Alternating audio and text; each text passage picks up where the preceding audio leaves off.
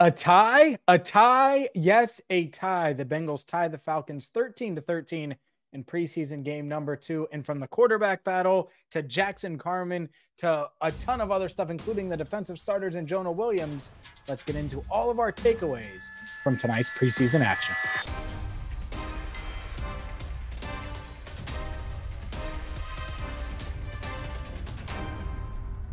Hi again, everyone, and welcome in to Cincinnati Bengals Talk. I'm James Rapien of allbengals.com. Hit that subscribe button, ring the bell, and happy preseason. 2 games down, 1 to go as we record this, 23 days until the start of the regular season. I can't wait. You can't wait. I know Andrew Fox Miller can't wait. And guess what I can't wait for? Joe Burrow to be under center again. Am I right? And I'm not trying to rip on the quarterbacks, but when Jake Browning threw that interception late in the fourth quarter, it was like, oh my God, can it get any worse? And he responded the right way. And that's my first takeaway instantly. And the game ended about 5 minutes ago in Atlanta. Jake Browning, for the first time really in camp for either of these quarterbacks, responded the right way after facing some adversity, after struggling a bit, because both of these guys, Trevor Siemian started 4 for 4, Browning started 3 for 3 and 4 for 5. And these guys got off to good starts, but it didn't last. At least it didn't last for Siemian, who finished 7 for 14 in the first half. Browning leading the go-ahead drive with just over 2 minutes to go, gets the ball after an ugly interception. And he says, okay, I'm going to complete a pass, and then a second pass, and then a third pass, back-to-back runs that for 33 yards that put the Bengals in good position. Then he finds Andre Yosavash, nice catch by the young rookie for an 18-yard gain. And 2 plays later, Chase Brown was in for 6. And the Bengals looked like they were going to escape Atlanta with a win, 13-10. The Falcons drove downfield to tie the game, and ultimately it was a tie. But what Jake Browning did, 5 for 5 on that drive, it was really good to see. And it was one of those games that you wanted to see one of these quarterbacks emerge. And I'm just looking at some of these numbers from Browning. So he finished 16 of 22 for 140 yards and an interception. And he had 47 yards on that final drive. So 5 for 5 for 47 yards, 33 more yards rushing. That's what you wanted to see. Someone flashed a bit. So if I had to give you an answer on who's the backup quarterback today, it's Jake Browning. Should they be looking outside of the organization for QB2? Maybe, but at least he flashed a little bit. So that's the first takeaway. Jake Browning showing a bit of what he can do. He's limited physically, but he's certainly mobile enough. We saw that. And even though he doesn't have great arm strength, he knows where the ball is going, and he just cannot make bad decisions like he did on that interception. And if he doesn't do that, I think he's going to win this backup quarterback job. Let's get to some other takeaways here, because there are a lot of takeaways. Let's go way back to the first quarter, and it feels like ages ago. The Bengals' first team defense gets challenged, and I love this. And I didn't want to hype it up this week, but I thought like Des Ridder, Bijan Robinson, Drake London, like Kyle Pitts, they have guys, and you haven't seen this offense before, and it looks a little different. And I know there's questions about Ridder, but overall, the Falcons had the Bengals defense on their toes a bit. And London had a really nice catch on the sidelines. Pitts had a nice one-handed grab. Bijan Robinson's first NFL run looked strong. And so my takeaway was, okay, well, how are the Bengals going to respond? How is this defense going to respond? And they responded the right way. The Falcons shot themselves in the foot with a couple of false starts after getting a 1st and goal at the 4, and it backed them way up. And after that, they got back down to the 8. And then the Bengals did what this defense has done so often over the past couple of years. First off, Dax Hill on 2nd down, tackling Bijan Robinson in the hole, coming up, making a play against the 8th overall pick. It's exactly what you like to see from Dax Hill. So he's made multiple nice plays now this preseason. And then the next play, Mike Hilton comes in, times it just right, maybe a little early, but just right because you didn't get called, and gets the ball batted up in the air, and Joseph Osai, right place, right time, makes the interception.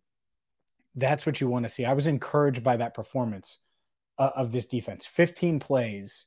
You could have easily mailed it in, There were multiple penalties in there where it was more than that, but 15 plays, and they were probably gassed, and yet they found a way to make a play.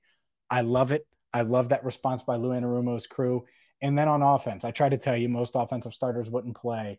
I did hear a little birdie told me that Jonah Williams was going to start, and he played the first series. It was a 10-play drive, which was nice. Like I said, Trevor Siemian got off to a decent start, and a 10-play drive. I thought Jonah looked good. I thought he was solid in pass protection, solid in the run game. Was he, this dominant all-pro guy? No, but he was good. And that's exactly what you want. You don't want to notice 73. You don't want to notice any of the starting offensive linemen, essentially, would be my goal week in and week out. And that's what he did. And I think that was really good work. And those that have heard me or seen me talk about Jonah Williams' training camp performance, well, now you know where that comes from. Now you know where that comes from. So I'm excited to see how he continues to grow at that right tackle spot, but obviously an impressive start tonight for Jonah Williams. And like I said, it was just one series, but it was well worth it. Other takeaways, the rookie wide receivers.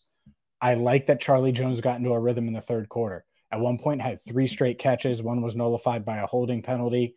He's going to continue to get better and better, folks, and look more comfortable. I think he's working through that shoulder issue a bit and learning how to play with it. I don't think there's really anything you can do either. I think it's one of those things where, yeah, he could not play, but it's still going to be the exact same as it is right now. It's not like he's hurting it by playing.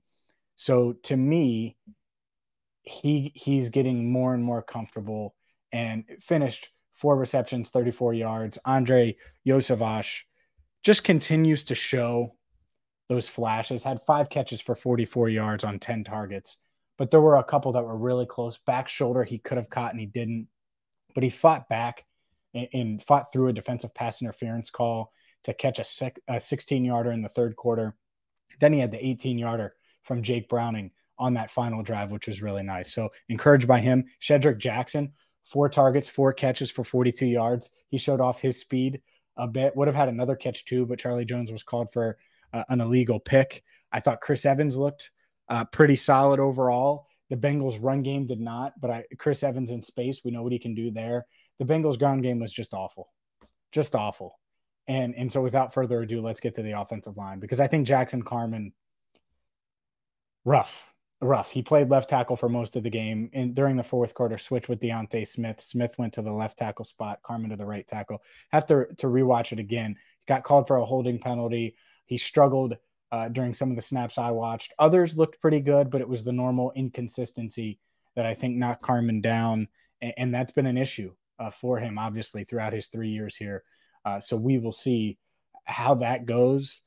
Defensive line wise, I thought a lot of guys stepped up. I mean, Raymond Johnson III made a play, multiple plays, actually. Jeff Gunter made multiple plays. I think that this defensive line has a chance to be really good. I mentioned Osai already. Those are guys that are on the bubble that I'm mentioning making plays. So to me, it was a successful night all around. Now, the tie is brutal. I mean, I hate ties. I also get it in preseason. There shouldn't be overtime. It almost should be that the Falcons should have had to kick like 8 more yards behind where they were. And if they make it, they get 4 points for the field goal or something. So someone wins, because who cares who wins and who loses a preseason game. That said, speaking of kicking, Evan McPherson continues to be Money Mac. He's that dude. And 6 for 6 now, made a 50-yarder tonight and a 31-yarder, made the extra point as well. Really, really solid performance by him. And then there may be some wondering where Myles Murphy is.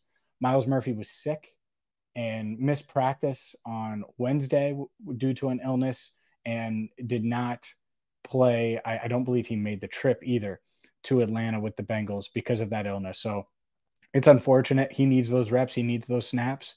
But it was intriguing to watch these other guys as well. And a guy like Cam Sample, for example, I thought he looked solid in his snaps. Now, he wasn't out there a ton, but early on in this game, I'm like, man, he can be a difference maker. He can make an impact this season. And there are a lot of guys like that. I thought DJ Turner looked good against Drake London. London had that nice catch against him. Turner was in great position, just wasn't able to knock it away. I understand it. Overall, I was encouraged by a lot of what I saw tonight. Again, things are going to go wrong or go bad. It's going to be ugly at times. The backup quarterback part of it, I needed to see someone respond tonight. I know both guys are limited. I needed someone to respond the right way. And in football, there's going to be adversity. And Browning did that tonight. So that's what you want to see. Should he have done it earlier? Should he have played better sooner? Sure. But you look at the final numbers, the ugly interception is what it is. Obviously, it's something that can't happen.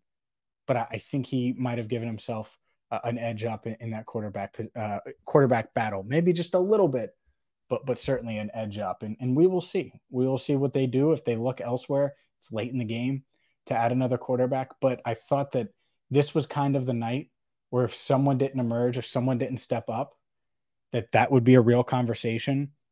And so when he threw that pick, I was like, oh, this is a real conversation now. This is where we're going. And he responded 5 for 5 for 47 yards and 2 scrambles for 33 yards. That's the reality of what we're looking at.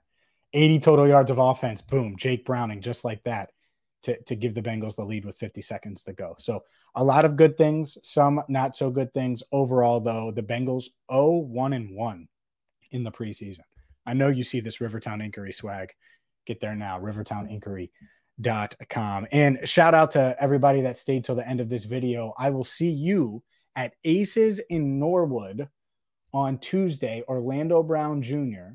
is going to be there. It's our season kickoff show, and Cincinnati Bengals Talk will be there. I will be talking with the Bengals star left tackle at 6 p.m. at Aces Pickleball in Norwood. So make sure you're there.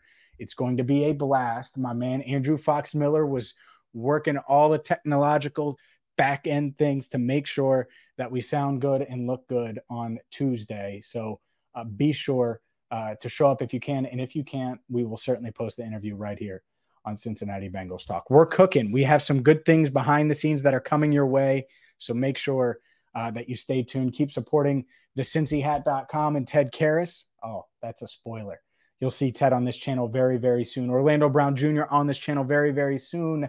And for Andrew Fox Miller, I'm James Rapien. The Bengals are off on Saturday, but we will be back at it on Sunday, barring any breaking news, where we always have you covered right here on Cincinnati Bengals Talk.